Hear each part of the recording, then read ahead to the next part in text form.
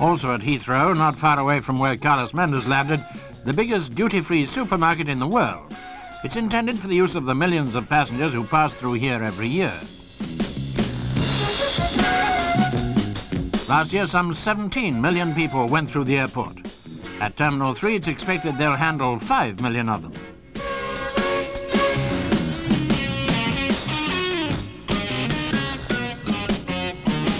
There's a wide range of duty-free goods for sale, including drink, perfume, cigars and cigarettes. Even if high street prices come down as a result of the budget, these are still a bargain.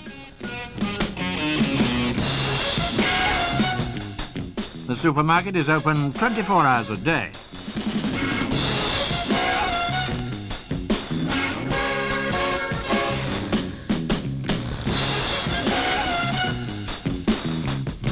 Heathrow Airport is not only the busiest international airport in the world, it's also the most up-to-date.